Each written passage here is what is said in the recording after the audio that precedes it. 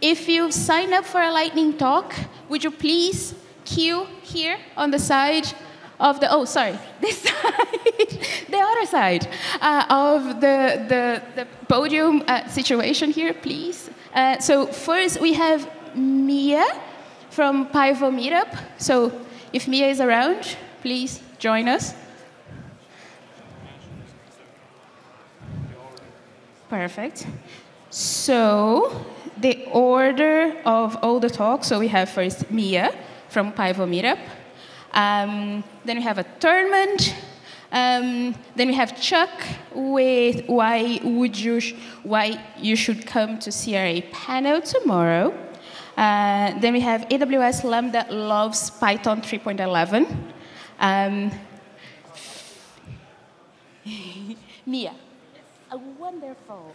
Awesome. So Mia is here. We still have 3 minutes if you want to. Do you need to prepare? No, I don't need any slides. I'm okay. You're born ready. Okay. Very good. So hello everyone one more time. Is there anyone that wasn't at the opening session? Raise your hand. Okay, so a lot of people. So I'm Mia. I'm co-organizer of Prague Python meetups. In Prague, we have Python meetups that have been going on for more than 10 years, and these meetups are every Wednesday in a month, and today is, no, every third Wednesday in a month, and today is the third Wednesday in a month, what means we have a meetup. So our meetup is 10 minutes on foot from here. If you open the EuroPython website and you click on events, you will see there Pyvo Wednesday meetup. We will have a group of people going from here, and so you can join Honza. Honza will be standing in front of the venue. When, Honza? Yes. Yes? The lightning talks are over.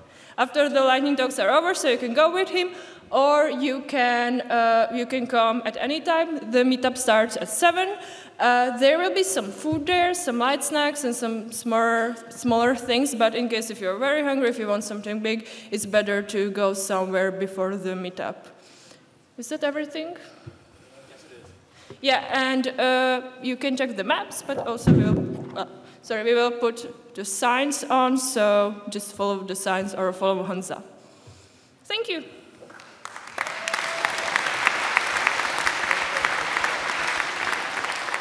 Awesome, thank you, Mia. Now we have a tournament talk. Awesome. I'm starting the...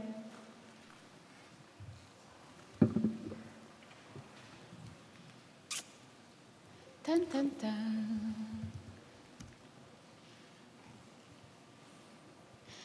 This is just a reminder, when you come to speak, please have your presentations ready to go. Wonderful. You may start. Okay. Hi. My name is Neil. I'm the AI tournament guy. So if you weren't at the opening session, basically I've created a little video game that is meant to be played by a Python program rather than a human. And during the conference, I want, you guys can participate in a tournament that will be held on Friday. So you have 3 days or 2.5 to write a little bot that will play this game.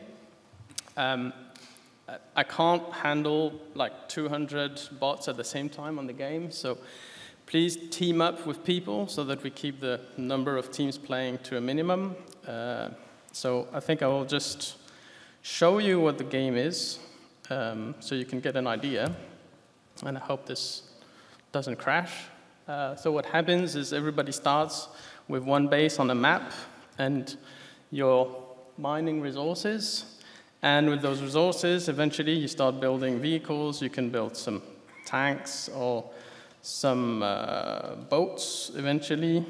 With boats, you can make new bases, and then you can build planes, and you have to basically try to conquer the space.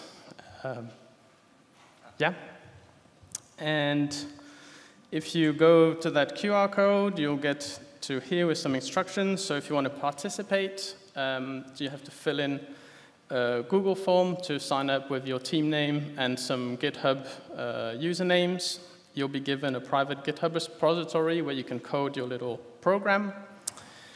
read the game rules and start working on your bot. You can do that even before you get to a repository. There's a forum on the Discord where you can ask me questions. Creating alliances with other teams is allowed. Betrayals are also allowed, so be careful. And the deadline is 3 o'clock on Friday, and we'll do the tournament in the open space on Friday afternoon. Thank you. Thank you, thank you, thank you. Awesome. Next we have Cheuk. Welcome. Yeah. I hope it works. Oh, sorry. Does it work? Oh, do I allow? I allow, but my mouse is gone for some reason. Why is it? Can you see it? No? Oh, we can see it now. Okay. Oh, geez. Oh, geez. What's going on? No. Shit. Okay. So just to check the list. Okay. Is I know why. Okay, no. BB. Close this, and then what I can do is just drag it over. No. Jesus. Okay, display. Well, don't look at my PRs. Is Joshua around? Joshua! Wonderful. Yes, you're on the queue. Very good. Oh, is that Radomir is there. And then Rodrigo. Amazing. So, Cheuk. Yes. Okay, so 5 minutes. Okay, this is actually the answer of the question why you should come to the PRA session tomorrow, but I'm going to tell you in detail. So, because government policy will affect you. How many of you have heard of Secure Open Source Software Act? Oh, some of you. Actually, because it's a US law, so, well, welcome to Europe. Yeah, you know about it. So, next one. Have you heard of European Union Cyber Resilience Act? Ooh, okay, more people. Of course, it's European. So, but how many of you know GDPR? Woo! Well, actually, it's not that exciting because, in open source, we have no geographical boundaries. So no matter where you came from, you may be from Europe, or maybe you are not from Europe, it will affect you. And government regulation, yeah, exactly, it will affect us. And now we have the Cyber Resilience Act. So who is maintaining an open source software? Okay, some of you. And who is contributing to an open source software? More of you. Who is using an open source software almost every day? All of you, yes, great. So European Union Cyber Resilience Act is actually a regulation that's trying to keep us safe, like putting a this logo on your software. But yeah, so it's trying to protect people, but there's a problem that we are facing because we are open source. So open source, basically, who have seen this before? Yes. So those purple ones, it's actually an updated version that I stole a slide from somebody. The purple version are those they have some money because they're supported by some organization. The blue ones are probably a very rich company supporting them. But they are this little one that everybody uses, but they got no resources. Maybe one person trying to maintain it during the weekend and something. So we won't have enough resources to demonstrate that the compliance of the project, or it will be very expensive. It's very difficult, and it will affect the ecosystem a lot if we have a Cyber Resilience Act that's trying to make you and me maybe reliable on the software that is open source. So there is a non-commercial activity that is extended, but there is a problem because a lot of open source projects, they need to have some support. They need to accept donation. Maybe there will be people who work for another company who contribute to the open source. Is that okay? Or, I know some project, you have been to the PyData booth. There's some project supported by non-focus. Is that okay? And all these complicated things that will make the term commercial very difficult to define. So, what shall I do? So we have to get more information and voice out our concerns. That's why the CRA panel session tomorrow is designed for this and for you. So this is actually what happened in Brussels in May, but this is in the past, so we will have an amazing one tomorrow. And one of the advisors will be here tomorrow, hopefully. Or if you want to come to the session and then you want to get some background information before you come here, there's a lot of information in this slides, so that's why I would give you the link to, if you get this link, you will have access to these slides and you can read all these things before you come to the PRA session tomorrow. But even if you don't, it's fine. You can just come and ask questions. There will be people, the leader from the community will be there. So yeah, please join us tomorrow. Thank you. Thank you, Cheuk. Thank you. And now we have AWS Lambda loves Python 3.11. Let's see. By the way, I wanted to ask before, who's this first EuroPython for? Like, who's here for the first time? Wow, this is very good. Well, welcome. It's our pleasure to have you here. Nice. How are we? Almost. Be patient. Just a second. This is quite a nice. Oh. I should actually.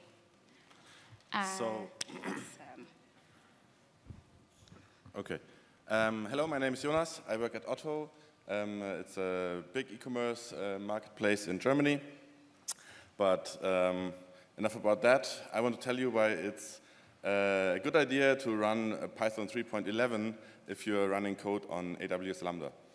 I expect that most of you are more or less familiar with AWS Lambda. Those who are not, it's a function as a service product sold by AWS. Yes. So right to the chase, we switched one of our functions from 3.10 to 3.11. And what you see here are screenshots from the switch. And you can see that our runtimes decreased in all categories. I don't have the screenshot from the max runtime here, but the average and the minimal runtime both decreased by 10 to 20% just by switching the Python version. Yeah. So you might think, okay, but 3.10 is the latest version that is available on AWS Lambda. Well, you also can build your own containers and run them. We do it with Docker and Terraform, but we do not use Docker itself to build the container, but we use Nix to build a smaller container. And that also allows us to actually be confident in saying that the runtime improvement is only Python version is responsible for the runtime improvement, because we know exactly what our container contains, because Nix allows us to build very small containers. All the system dependencies fit on this slide that are included in this container, apart from glibc, I forgot to put it on. So everything stayed the same, all dependencies stayed the same. It's just the Python version that changed, and that resulted in this performance increase. And yeah, so it was basically one character change in the pipeline, and we saved money from it. And I think you can all benefit from this knowledge. And if you're interested in using Nix with Python, just find me here or the next few days in the conference. Maybe I'm going to talk about this tomorrow again. Thank you.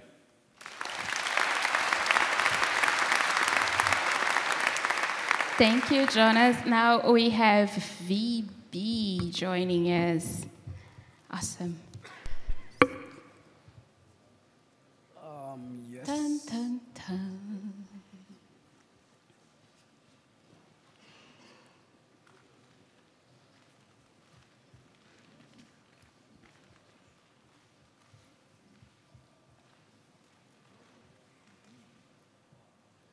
Oh, wait.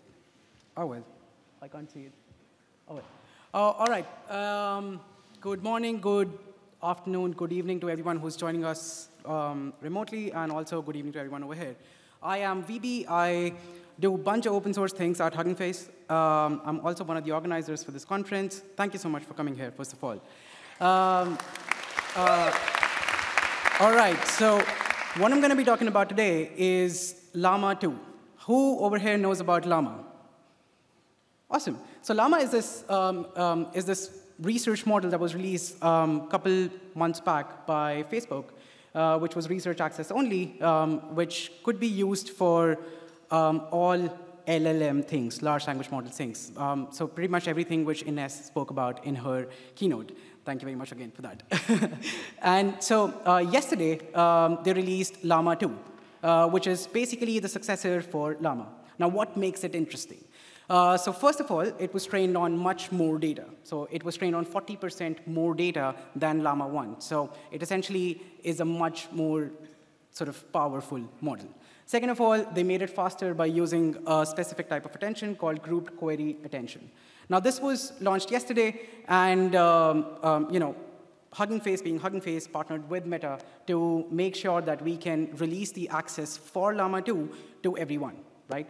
Now, there are certain quirks with the license, but by and large, this model is an open access model. You can talk about, we can talk about licenses outside, but anyone can access Llama 2. You can read more about how to use Llama 2 and so on, on this sort of blog post. It's essentially hf.co/llama2, and you find that. What I'm gonna show you is how can you actually run this Llama 2 model on your MacBook, right? So we're gonna do a bunch of hacky things. What I did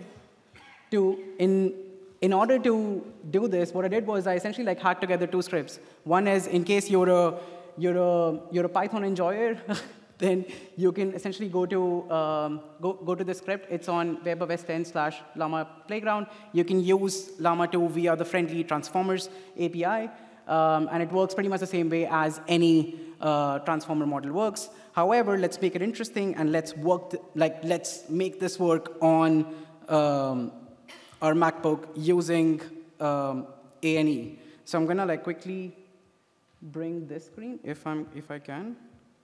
Or can I? Actually, I cannot. Well, can someone? Oh well, no. Do I have some more time left? You have 2 minutes left. Oh my God, I can't.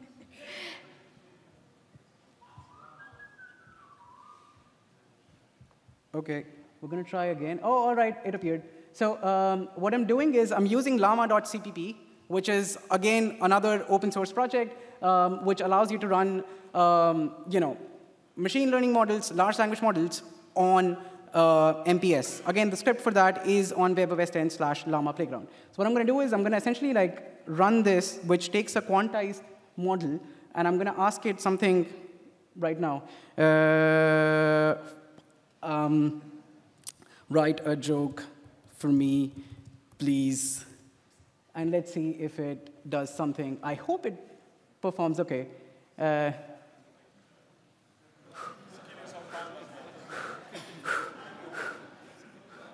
Oh my God, that's really slow. But essentially, what's happening right now is it's pulling a 13 billion parameter model, all on my laptop, and it's running it.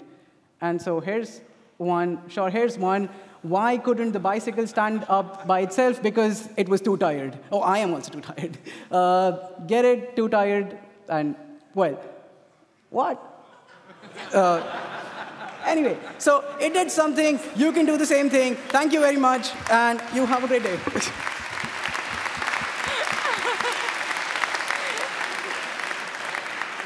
Awesome. Thank you, VB. Thank you very much. Now we have Oguz with adding arrow function to Python grammar. I love that live talk. And congratulations on doing a live demo, by the way.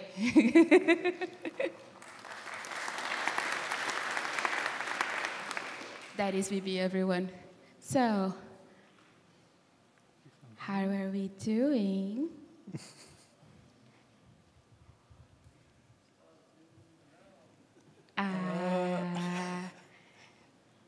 Do I need to do something special, or it should just connect, right? I am going to... Maybe you have a second list? Yeah, I'm going to start running the timer. Yeah, maybe just try. So just click back and quit. Right, and now what do you want me to bring this up? A few technical issues today. Oh. Okay, to the other side. Okay, well. You do have that. It will be very hard to do from here. So what we're going to do is we will change Lambda expression into a row function in CPython. We will try to do that. I hope I won't do something wrong here. I already cloned the CPython. And I'm going to first show you how Lambda expression works, just to be sure. This is how it is defined. And we will try to do something like this, right? And it will work. It doesn't work right now. So what we are going to do is we will get into the grammar, python.gram. Then I will go to the Lambda keyword. Then I will copy this. I will create my own definition, change its name. Then I will have, okay. This is harder than, so I put my parentheses. I'm not using Lambda style parameters. Then I'm adding this and put my arrow function, which means that I will need to define in the tokens also. But first, I will have to go to the lambda and, oops, the second one. As you see, there is an expression definition here. And here, I will put it on top of sky and add like arrow def, lambda arrow def, right? I hope it's correct. Then I will go to the grammar again, and I will get into the tokens, and I will find the column where it is defined, because we added something new actually here. I will just add another one, function sign, which will be arrow, then make a regen token. Okay, I started getting a little excited here. Make regen, okay. All right, now this works for 3 minutes or something like that. I'm not so sure if you'll work on time because I started, fingers started trembling here. Yeah, so I'm going to show something more. There are two things. One of them is expression, the other one is statement. Statement is I am Oguz. You don't know what to do with that. You just save it in your mind, right? Expression is like I give a cup to you. You can do anything with it. You can throw it. You can give it to somebody else. It returns something. What is the difference? The difference is like if I define a function, this is a statement, right? I can't do this, A equals, because it doesn't return anything. But Lambda returns something, actually, right? It returns a function. So it makes a kind of a difference. When we change this into this definition, it will be kind of, I don't know, it will seem in a nice way. And we could construct some stuff like x and y, add y, like this. And then we could even change this into a function that returns a function, which adds x and y. Then we can call it, for example, 1.2. Then like this. It's just, expressions are nice, right? Like you can nest them inside, you can merge them or something like that. Yes, OK. Now we will see if it worked.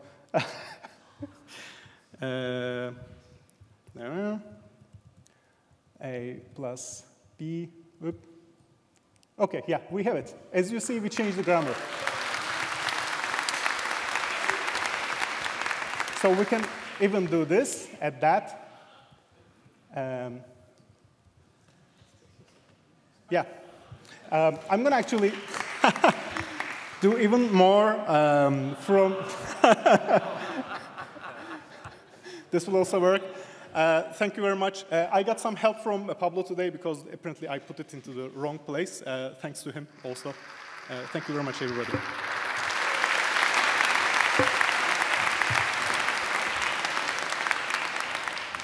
Thank you, thank you. That was quite fun. Very, very fun.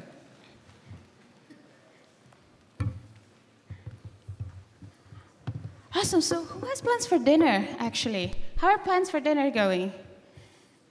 No one? Okay, no one's having dinner today. All right. Everyone is starved. Where? Oh, Krakow. What do they have there? Czech food.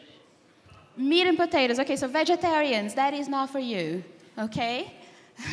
Maybe somewhere else? Awesome. Cool. Okay. Hi, my name is Jouni, and this is just a funny thing that made me go, to be clear, it was a bug in my code, not in Python's list comprehensions.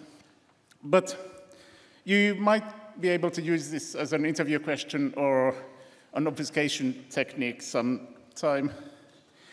So here's the coding task. To be clear, this is not a trick question at all. This is sort of FizzBuzz level coding. So the question is, we have a lookup dictionary from country codes, country names, okay? And then we have a list of data, which is supposed to include country codes, but it has some garbage also. We want to filter just the items that are country codes, and we want to keep the country names along. This should be simple. There should be nothing difficult about this. And here is a correct answer. This is what I intended to write. So there's the lookup table. There's a list comprehension which has eggs looping over the input list, which has garbage and a country code, and then a condition if eggs in lookup. And if those match, if that matches, we return eggs and lookup of eggs. Right? This is what I intended to write. The bug was that I swapped eggs and the tuple. Okay, so this is clearly wrong, right? So who thinks this is a syntax error?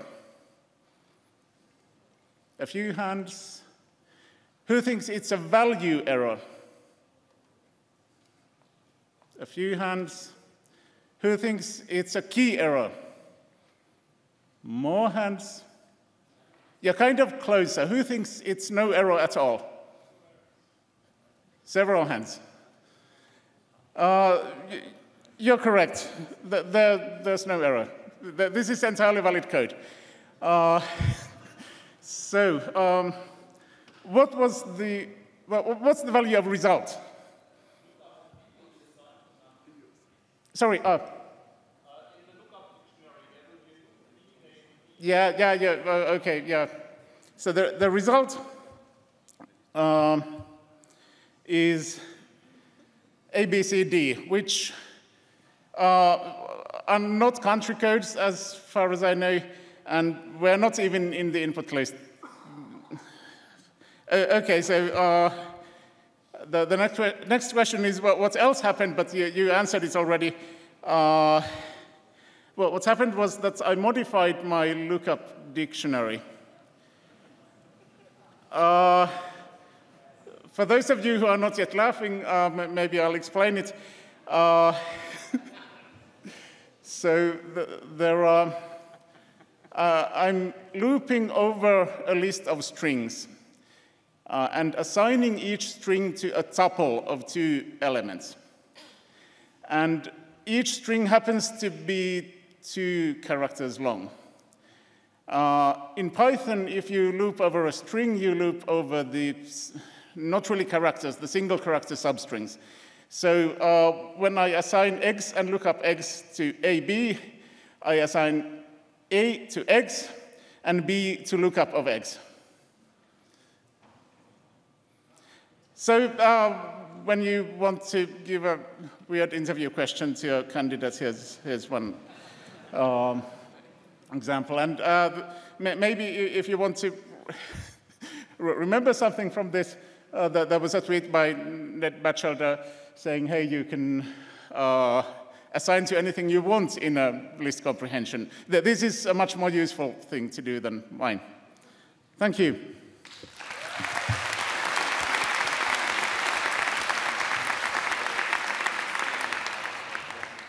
Thank you. So next now we have Antonio Curry with SPY. I'm very curious about this one. Okay. What I'm supposed to...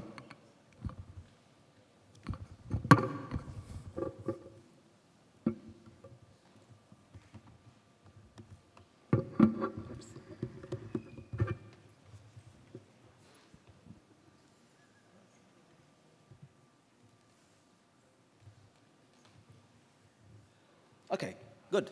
So I'm talking about SPY. So the first question, how many of you use type annotations in your Python code? How many of you would like your Python code to go faster? Thank you. I mean, if nobody raised the hand now, it's a bit. So SPY is a new project which I started a few weeks ago. It's brand new. I'm doing it as part of my job at Anaconda in the PyScript team. It's static Python. So it means to be a new implementation of a compiler and an interpreter that aims to be as fast as C and as Pythonic as Python. The first goal for us is to target WebAssembly because of PyScript, and this is the GitHub repo. And I would like SPY to be really a first-class WebAssembly language which use all the features which are coming in the WebAssembly world. We can argue whether this is a subset of Python, which is statically typed and compiled, or it's a different language, which is Python-like. I don't think it's the distinction is too much important. It's more a marketing thing. But yeah, I think it's a different language. But you can pretend that it's just Python. Some of the goals for the project. I want this to feel like Python. So for most people who don't know all the details or the corner cases of the language, maybe you don't even notice that they are different. So for example, I want to have a fast edit run cycle, so you can just modify your code and run it without having to recompile. And that's why I'm developing an interpreter and a compiler at the same time, and I'm testing to them to be 100% compatible so that you can just switch from one to the other. Non-goals, I don't even try to be 100% compatible with CPython in all corner cases, because I've tried to optimize Python for 20 years, and I know it's hard. So I'm cheating and removing some of the rules. For this reason, I don't plan that people will use .py files. They use .spy, just to underline that we have different rules. The idea is that you should be able to use to create standalone executable that you can just distribute and execute without having the interpreter. You should be able to use SPY for creating a CPython or PyPy or GraalPy extensions. So in this sense, you can use it as instead of Cython, or a better Cython. Now Stefan is in first row and is looking bad at me. But yes, I plan to have a first-class integration with C libraries, but also with other Python libraries by embedding CPython. So you will be able to use Python modules from SPY. But also, since I'm targeting WebAssembly, you will have full first-class integration with JavaScript and all the browser APIs. In the first slide, I said that I wanted to feel like Python, but a statically typed language cannot feel like Python because we are too used to all the magic that Python can do. And if you don't use the magic by yourself, the library that you're using are using this magic. But the insight is that I think that the vast majority of magic happens at import time, when all metaclasses, decorators, and all these powerful libraries do stuff. And then the language that you use normally, it's actually pretty boring and static. And we tell people, oh, you should not mix types, you should use type annotation, don't monkey patch things, don't exec, don't create classes at runtime. So if we stick to this, then this is very easy to compile. So the idea is that with SPY, we just codify this pattern. There will be an explicit metaprogramming phase in which you have full power of the interpreter, and your libraries will be able to do all the magic that they do. But then we draw a line, and from there, you are no longer allowed to, for example, monkey patch classes and do things like this, so that the compiler have a better and easier job to emit fast code. It's almost vaporware so far. I started a few weeks ago, so right now I have a very boring language in which you can do computation. I can compile Fibonacci, yes. And I plan to add a JavaScript integration very soon, and so that I can translate to WASM and run in the browser and do interesting stuff already. Then I will add all the other things like lists and dictionaries, classes. And then at the second stage, I will add the metaprogramming features, but they are there. Like I'm designing the thing for having this. That's it.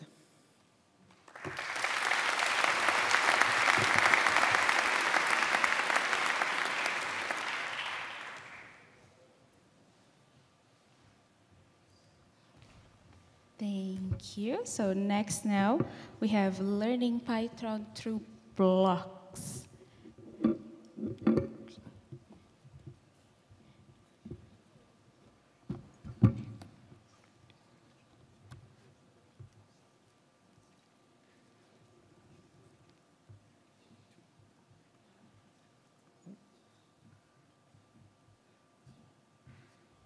We had it. We don't have it anymore. We have it again. Okay. Good to go. Okay, so in this talk, I want to put the spotlight on Python in education, how kids learn how to code with Python, and how we can all help. So my name is Josh. I'm a software engineer at Anaconda, and my full-time job is working on EduBlocks, which is a project I created when I was 12, when I was a student. So how to learn Python if you're a complete beginner as a kid? So the most typical thing you're probably going to do is go to Google, type in how to download Python, and it might tell you that it's already pre-installed or give you a guide of how to install it. And then once you kind of got to that point, you probably end up with something that looks like this, which is a Python text prompt that we're probably all familiar with. But for kids, this kind of presents a problem which I kind of call the blank canvas, of it's not very kind of obvious where to start. You kind of just throw it into the text prompt, and what do I type? And this is a very unfamiliar concept to kids. You know, they've never typed a line of code in their life. So, you know, they're not really kind of sure what to do with this blank canvas and text prompt. And this can kind of become a demoralizing experience that leads kids just to give up. And that's not really what we want, because we kind of have a digital skills shortage, and you know, we want more kids to learn Python and coding. So just to kind of give a bit of background for those who aren't familiar, this is Scratch. So this is kind of like the most popular tool that kids learn how to code at a very basic level. So Scratch doesn't necessarily teach the concepts of text-based programming, but teaches fundamental concepts like for loops, iteration, and all of that kind of stuff that you need to know, variables, functions. And all the blocks are kind of presented to the user, so they can see what they need to do, and they can drag and drop and experiment, and you can't really get anything wrong. There's no concept of errors. There's debugging, but not in the sense of it's giving me a block of red text and I need to find out what to do with it. So one of the solutions that I have come up with is kind of introducing this block-based format back, and this is through EduBlocks. And essentially what I've done is I've put the Python text on the blocks so that there's a one-to-one mapping between one line of text and a block. So the kids can kind of have that familiar environment of this block-based colorful environment, but they're starting to get used to the syntax and how Python works, which is really important. And I've tried to include fun libraries like Turtle, so being able to make it fun and engaging rather than just print hello world. But these are libraries that can be used outside of EduBlocks. So eventually, EduBlocks isn't going to be used by these kids. They'll move on to text-based Python, but we're teaching the concepts that they can later apply when they get to that stage. And very similar to Scratch, you have everything kind of on the canvas that you can drag and drop, and example projects to load up kind of tutorials of how to use common things. So kind of what I want to get out of this talk is kind of just to get across some of the things that have been key considerations for me, and hopefully we can all apply to the stuff that we're building to help beginners, specifically kids. So especially in the UK where I'm from, and it's mostly a worldwide problem, there is a lack of teacher training. Teachers don't know how to code very well, and that's through no fault of their own. This is just through kind of having not the training in place to be able to deliver the lessons that they need. Touchscreen devices are a problem. I ran a code club, and I had one kid ask what a keyboard and mouse was, and using Python, there's a bit of a problem. And also, there is a problem of text-based programming just being scary. It's a big shift from the block-based environment of Scratch that I showed you to a text-based prompt, and that is kind of like the jump, going in between one and the other within a matter of a few months within school. And also, installing software in school is a big problem as well. But there is a solution to that, which is browsers. If you're in the WebAssembly Summit yesterday, we were talking about bringing Python to the browser. PyScript is an open source project that is being worked on at the minute to make it super easy to get started with Python in the browser. And this is something that I want to implement. And also kind of just another example of adding more fun kind of libraries. This is based off a Scratch extension that I saw, which brings Spotify into Python to be able to play preview songs. So it's kind of just adding another fun element into the learning to code with text process. So it's completely free, and that's really important that it's free. So if you'd like to try it out, there are the links, and yeah, thank you.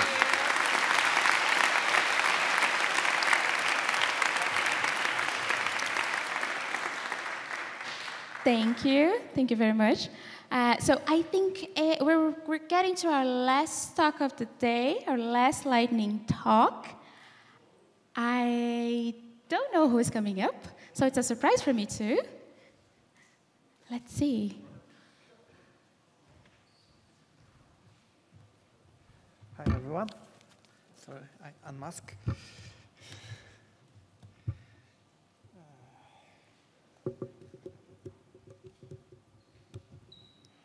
So while he sets up, I actually found a joke, because I'm a little bit uncomfortable with the silence.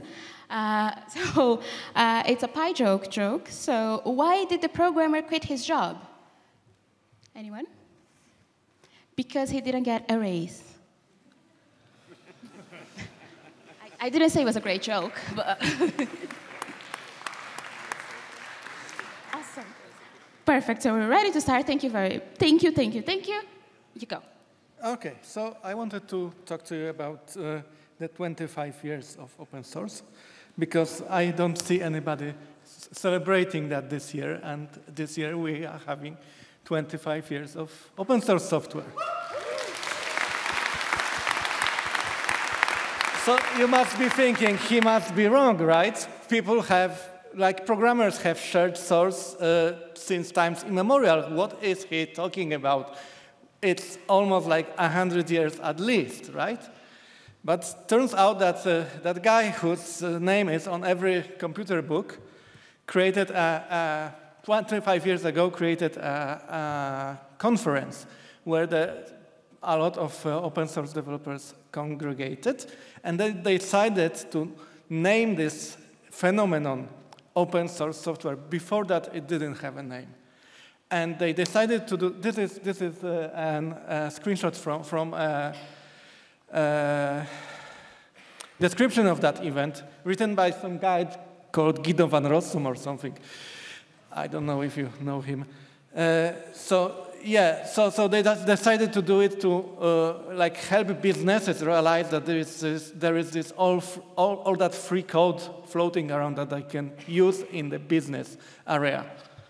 And after 25 years of that, we can re-evaluate the effects. Like the largest, most rich companies in the world had made billions on this open source software, right?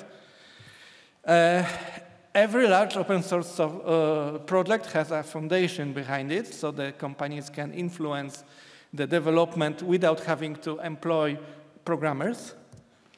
We have developed marvelous processes and tools for making software more like a shiny product.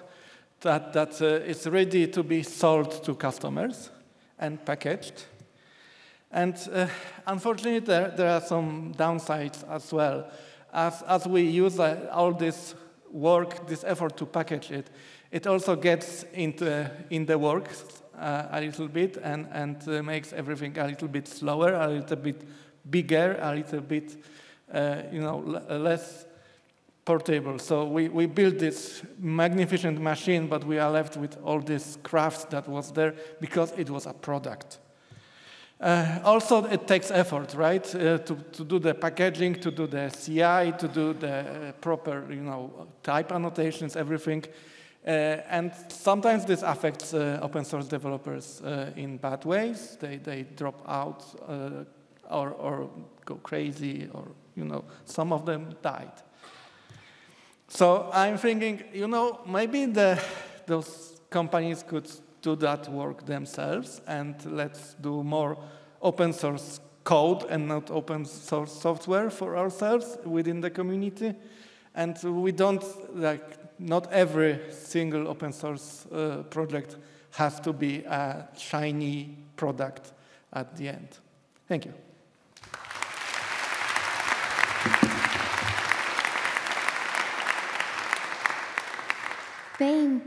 Thank you. So that was our last talk for today.